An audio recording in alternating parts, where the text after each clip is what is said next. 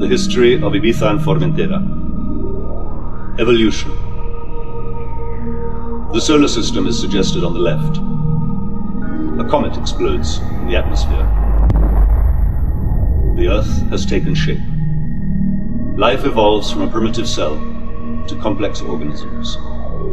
A saurian emerges from the primeval waters, and a primate, a primitive man and his woman companion, walk towards the future.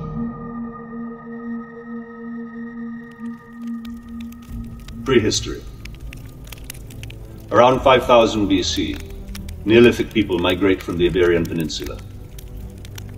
Life is difficult, as there are only sea mammals, fish, and birds to hunt. At the end of the Copper Age, around 1800 BC, a new population arrives. People dwell in caves and huts, practicing basic agriculture, sheep and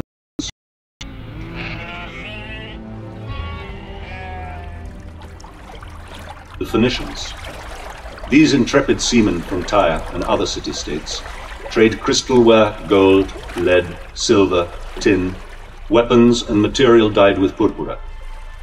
They also bring citrus fruits to the Pityusas: figs, grapes, pomegranates, olive oil, vegetables, and wine to trade for wood, salt, and saltfish. They might have introduced the Ibithencan hounds to the islands. Visits of the Greeks. Greeks also trade with Ibiza and Formentera, naming them the Pityusas because of the abundance of pine trees. They exchange wine and bronze weapons for salt, salted fish, and fresh vegetables. Ulysses, according to the legend, is seen here sailing near Esvedra, tied to his mast.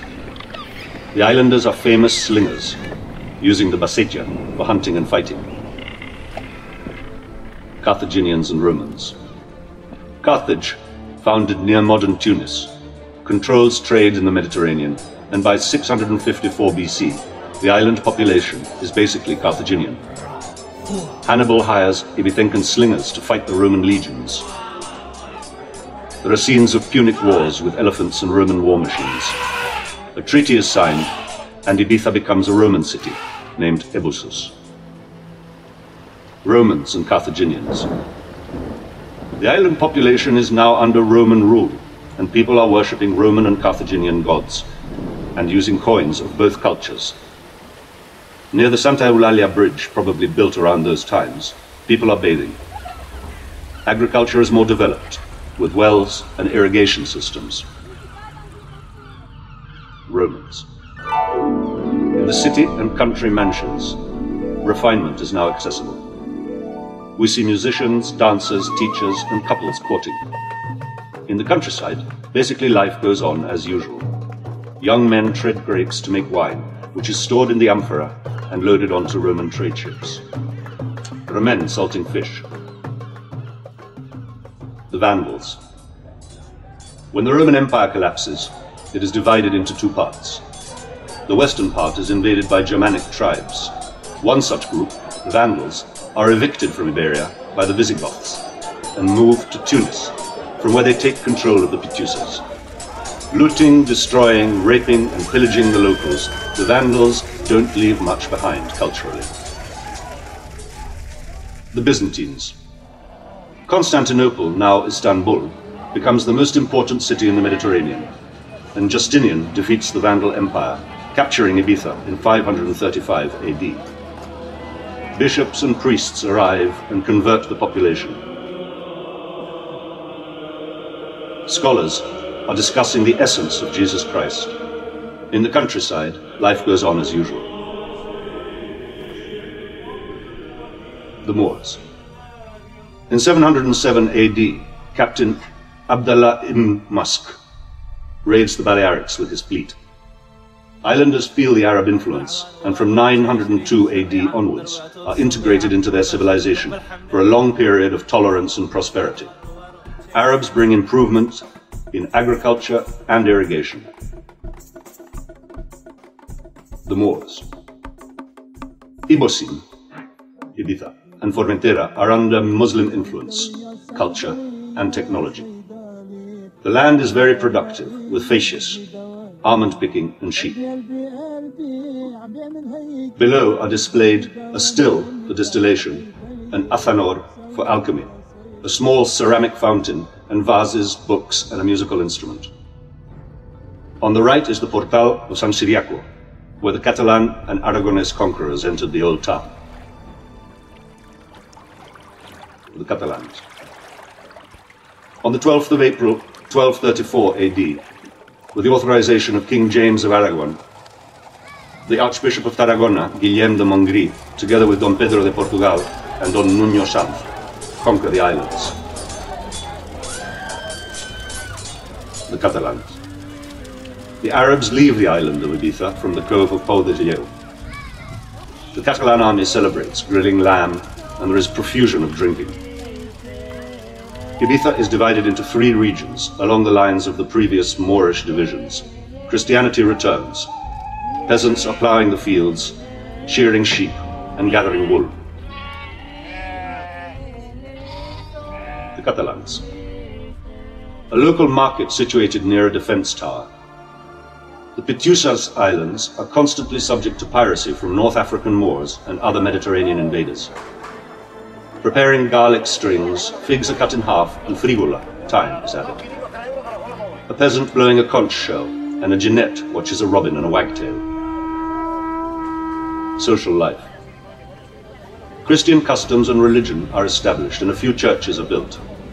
Christopher Columbus, who might have been Ibicenco, is selling his projects of discovery to the Catholic kings Ferdinand of Aragon and Isabel of Castile.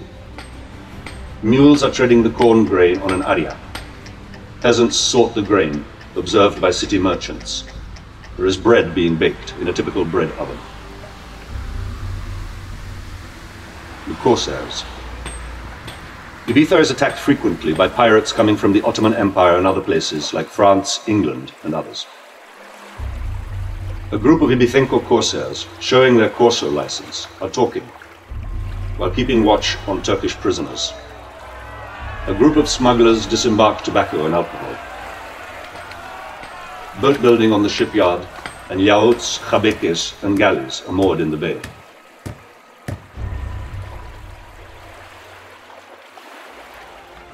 The War of Succession. King Carlos II passes the crown of Spain to Philippe, Duke of Anjou. But in 1706, the Archduke of Austria sends in an Anglo-Dutch fleet to conquer the island. The local government, known as the University, agrees. The Bishop Abad de la Sierra brings reforms, encouraging peasants to plant fruit and nut trees and promoting construction of 7 churches. Fishermen talk, and 2 peasants collect seaweed for roofing and wheat harvesting. The Civil War. In 1936, the Civil War starts. Ibiza and Formentera are subject to tragic episodes by both the nationalists and the Republicans. Hundreds of people are shot.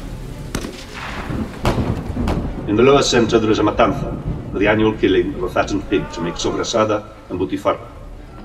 Typical baile pagés with traditional costumes and music.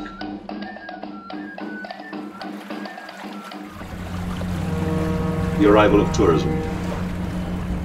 It is a time of reconstruction, the renovation of fincas and the building of hotels, because tourism is changing the economy. Países near Escamillo, the old bus from Ibiza to Santa Eulalia. In the harbor, hippies arrive and are welcomed by an elderly Ibicencan lady. Let's go have a party, man. Hunters, workmen at the Salinas salt flats, and the train that carried salt to the harbor. The Guardia Civil are watching tourists bathing naked to give them a fine.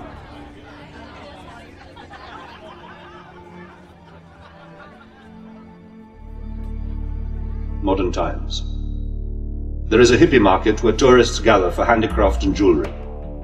Lots of people are going towards a far beach with Esvedra in the distance. Celebration of a full moon party up on the hills with drummers, dancers, and hippies generally having a good time. What will the future bring? The future of Ibiza and Formentera is now tied to the influence of the world at large. Let us hope for the best.